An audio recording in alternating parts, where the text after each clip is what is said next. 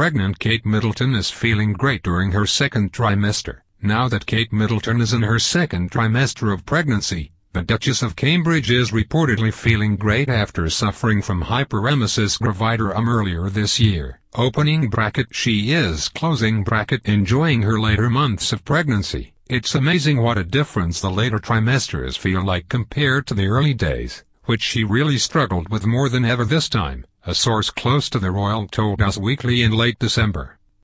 Kensington Palace first announced in September that Kate, 35, is expecting her third baby with husband Prince William, also 35. At the time, a royal spokesperson also confirmed Kate was again suffering from the same severe morning sickness she experienced while carrying older kids Prince George, 4, and Princess Charlotte, 2. Keep reading to find out more about Kate's battle with hyperemesis gravidarum. What is hyperemesis gravidarum? While morning sickness is common and affects 70 to 80% of pregnant women, it usually occurs early on in the pregnancy and subsides after a few weeks. Hyperemesis gravidarum, on the other hand, is a more severe form of morning sickness that causes dehydration, vitamin and mineral deficits, and weight loss through frequent nausea and vomiting, according to WebMD.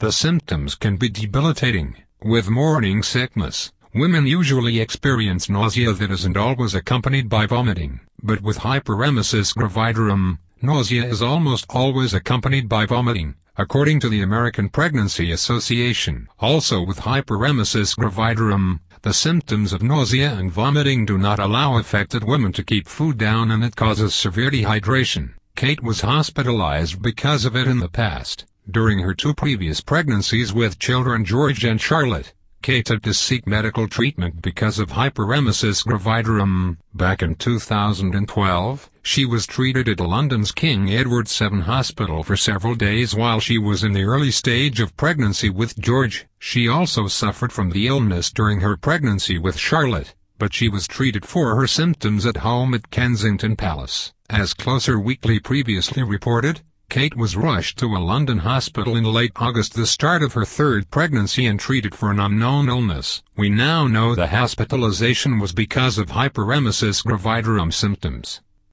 Join our Facebook group for the latest updates on Kate Middleton, Prince William, and all things royal.